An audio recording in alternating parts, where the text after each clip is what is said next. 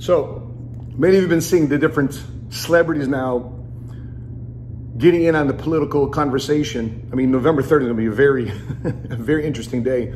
But 50 Cent clearly said, I don't want to be 20 cents under Biden. I'm going to be 50 cents or $1 under Trump. And I don't want to be in a position where I got to pay more to the government unnecessarily if I don't have to. If I can keep more of my money, I can keep reinvesting back into my project, keep reinvesting back into my family, my business. And if I work hard for my money, I get to keep it, right? So that's a whole big argument right now is going on with 50 Cent. Last week, I did a video about Ice Cube saying, listen, I got to hear what these guys got to say. Platinum plan, $500 billion, infrastructure. And he says, I don't trust any president. None of these presidents done for our community, the black community, what I've been looking for or what our previous generation has been looking for. So I care about me. So that's what Cube is saying. I care about me. I care about our community. And when you're looking at the numbers, though, you're looking at the areas of Biden versus Trump. You're looking at taxes significantly increasing from where Trump is at right now to what Biden wants to do. And when I'm thinking about the two schools of thought, here's how I break it down. Here's how I process things. You may or may not agree with me, but here's how I process things. Listen, I'm an average kid that had a shot coming out of the military to do something big with his life or not. I could have done something with my career in the military or not. I could re-enlisted it or not, which I chose. I did 8 years in the Marine Corps, and I chose not to re-enlist. Why? Because I discovered another career. I discovered another from a way of making money as a single father with custody of my kids. I found a way for me to progress and make more money than I was in the military. I was making $20,000 a year as a sergeant in the Marine Corps. And when I'm looking at all the different candidates, when I'm looking at personalities versus policy, see, that's why I process things. I've processed things. There's been many guys and gals I've not liked and liked in the military. My career in business, I've been an entrepreneur now for 21 years. And there's many people I have not liked. But I look at their policies. I look about what they do.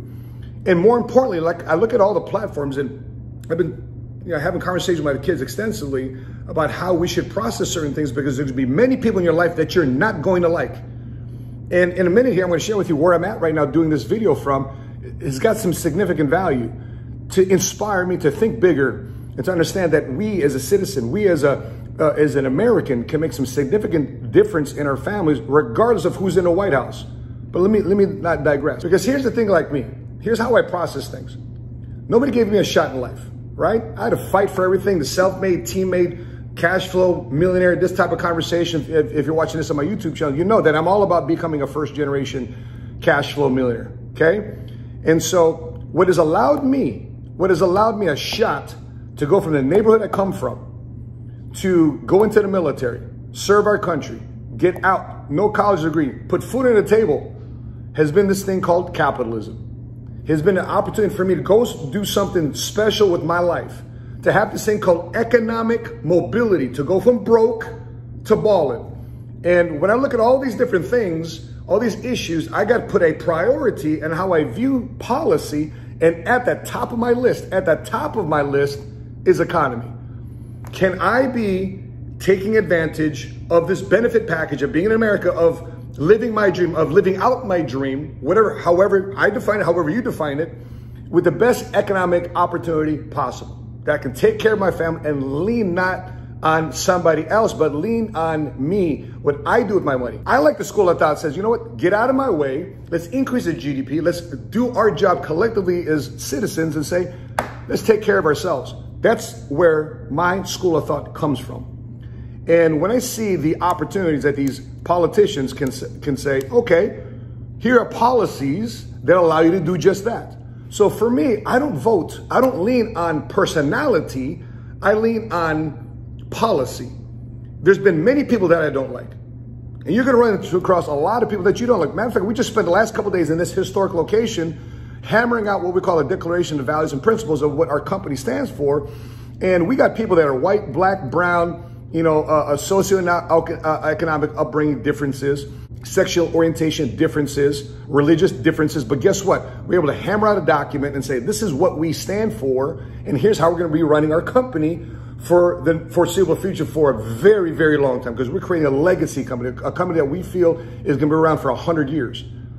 And when I'm thinking about what's going on in our country right now, I got to ask myself very clearly, And you got to ask yourself very clearly, what do you want to be? What are you going to do to help me as an individual citizen to better benefit myself? Because listen, I'm also of the school of thought that says, I can't help anybody if I'm broke. I can't give what I ain't got. So as you're going through this process, you see 50 Cent, you see The Rock, you see J-Lo and A-Rod, you see Ice Cube. At the end of the day, you have to ask yourself, where do you want to be?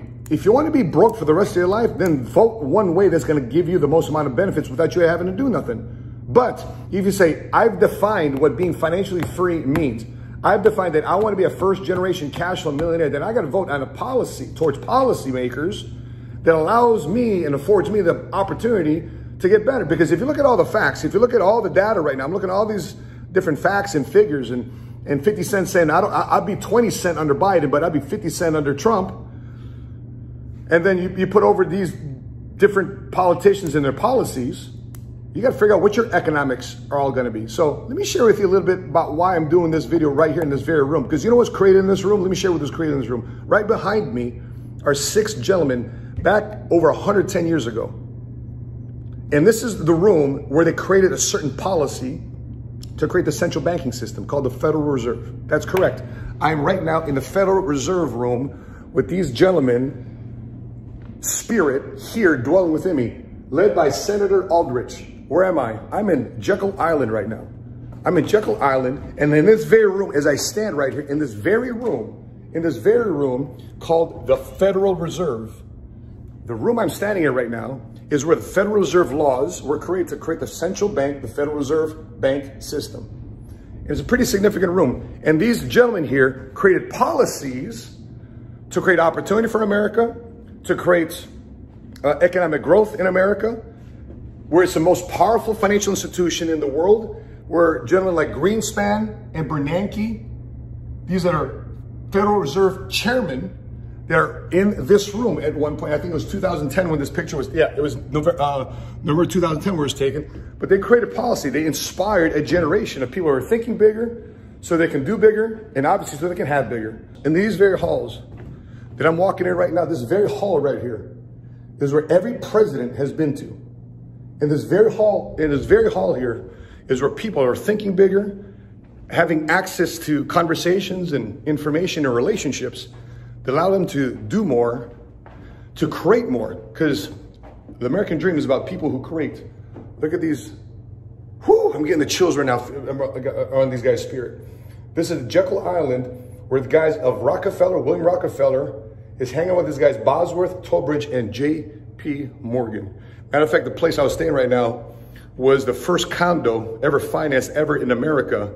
Financed by whom? J.P. Morgan. So if you really want to get involved in these issues, if you really want to say, okay, what's the best policy for me? You got to get yourself in a position of inspiration and education, and not just allow social media to tell you how to vote, who to vote. Let celebrities tell you who to vote, how to vote. You got to do your due diligence. You got to access information that'll inspire you to think bigger. Because if you do that, and when that moment happens, when I'm in that position where people can inspire me and teach me, not through their words, but their deeds and actions, man, you can then say, I'm voting for this president. You got to figure that out. You got to figure out what that situation would be like for you. Just like these guys behind me, inspired in this very room to create the greatest economic bank the world has ever seen, which is the Federal Reserve. Think about this. The world's currency is based on the American dollar, based on the inspiration and the laws that these gentlemen had passed over 110 years ago. Let me know what you're thinking. Drop in the comment section below. Let me know your thoughts. How are you accessing information? How are you getting aware outside of just social media and TV and CNN and MSNBC and Fox? How are you actually accessing information? Are you reading? Are you processing? Are you just saying, oh, I just read this on a tweet. I just read this. I read this in a blog. I just saw this in an interview. No, you have to dive deep into the issues, get access from all bits of information, so therefore you can come to a conclusion of where you want to be and end up. Because here's the thing, man. Yes, these taxes are going to affect people who want to get rich, but don't you want to get rich? Don't you want to get wealthy? Don't you want to be in a position of financial independence? Do you want to be a first generation cash flow millionaire? Well, how you vote will either help you get there faster or delay your success. That being said, drop in the comment section below. I'd love to know what you're thinking. If you haven't done so already, please mash that like button on my Facebook page. If you're watching this on YouTube, make sure you click subscribe, hit notification, be alerted next time we upload our next video, which is topics surrounding things that allow you to think like a millionaire, strategize like a millionaire, so therefore you can become a first generation cash flow millionaire yourself. That being said, I'm a money smart guy. And until we meet again, continue to live smart, continue to love smart, and be money smart today.